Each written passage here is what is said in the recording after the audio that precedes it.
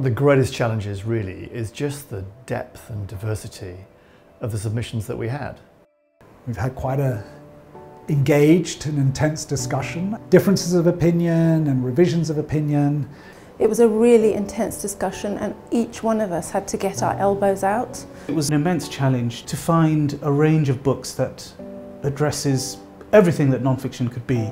The range was so wide. What that's meant is we've ended up with a really rich long list. I've had a lot of surprises reading books I would have probably never picked up otherwise.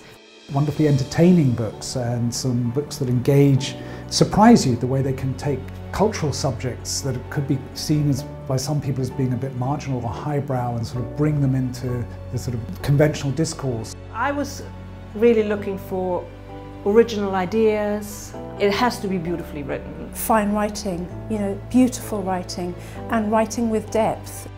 There are so many profound questions being asked. I like books that stick with me, that last with me beyond the reading.